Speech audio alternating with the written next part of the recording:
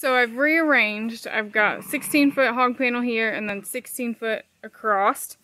So that's enough room for all of them. This set of twins and this set of twins are going to get tagged and turned out this afternoon. And then these three and this ewe, right? I don't have a pen for her right now, so she's just kind of in this alleyway. We'll stay until tomorrow. And these two pens will get shifted to the end. Everybody's doing good except this set of twins from this morning. I thought they had eaten, and apparently they hadn't. And I'm hoping I'm not too late. They're doing okay, but she all of a sudden is beaten up on both of them. So I'm going to go get a halter and a tuber, and I'm just going to milk her out a little bit and get some good stuff in both of them. And then we'll probably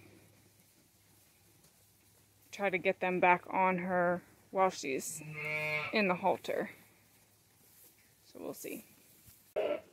These were the twins born with me this morning. I thought I had seen them drinking, and apparently I hadn't.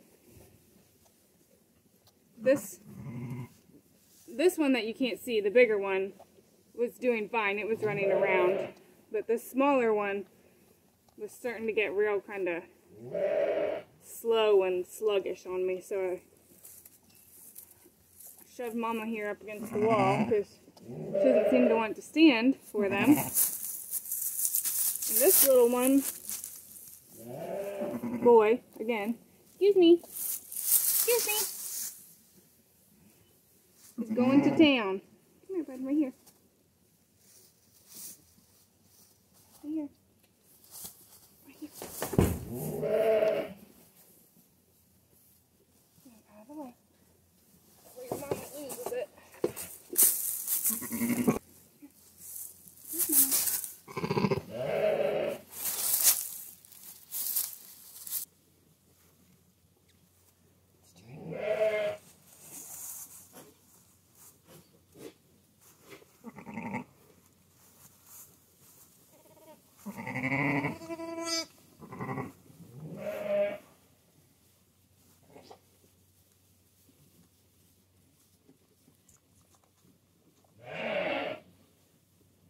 Try again.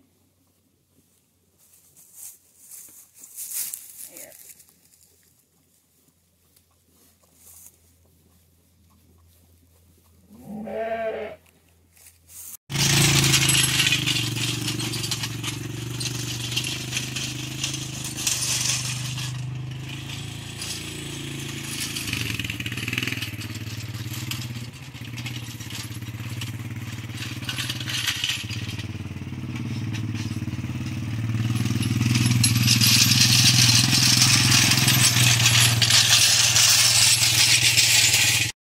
Levi's doing some leveling and kind of ripping up the ground a little bit where it's been trampled down and drove on a lot over the winter, and we're going to spread some grass seed to help reestablish grass here. Hopefully this is the last winter that this area will get all ripped up all winter and be a muddy mess in the spring. It's not too bad right now. So we finished rearranging.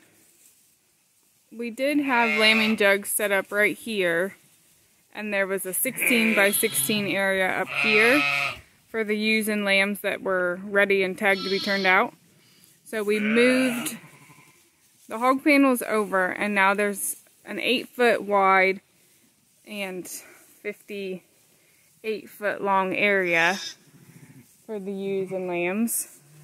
And this section, these are the last 4 ewes that have had lambs and our prolapse ewe that are just going to kind of hang here together for a few days till we make sure they're all good and bonded. And then we'll take this panel down and it'll be this whole side of ewes and lambs. And there's 18 or there will be 18 in here when